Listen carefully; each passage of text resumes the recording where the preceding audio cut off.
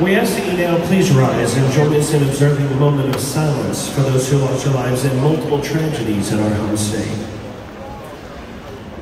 On Sunday night, a beloved teacher and coach from Palestine ISD, Michael Coyne, lost his life after being struck by a wrong-way driver returning home from our game with 2 students.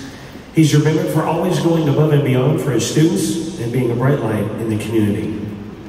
The Mavericks organization send our deepest sympathies to Coach Coyne's family and friends and are praying for a speedy recovery for the 2 students with him on Sunday.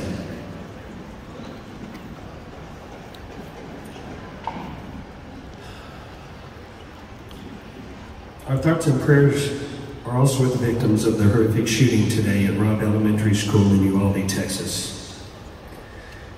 We mourn with their families and friends and the entire community after this unspeakable tragedy.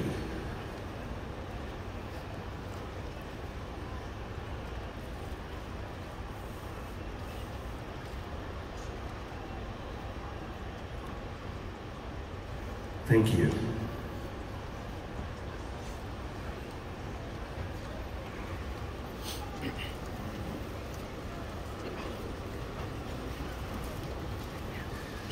Please remain standing and remove your hats for the national anthem performed tonight by Miss Dewana Shaw. Oh, say, can you see by the dawn's early light what so proudly we held at the twilight's last gleaming, whose broad stripes and bright stars through the perilous fight o'er the ramparts we watched were so gallantly streaming.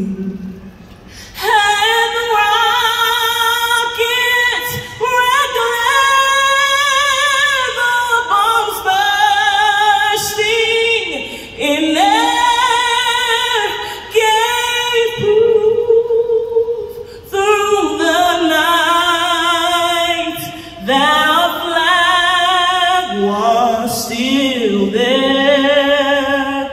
Oh, say, does that star-spangled banner yet wave? Oh,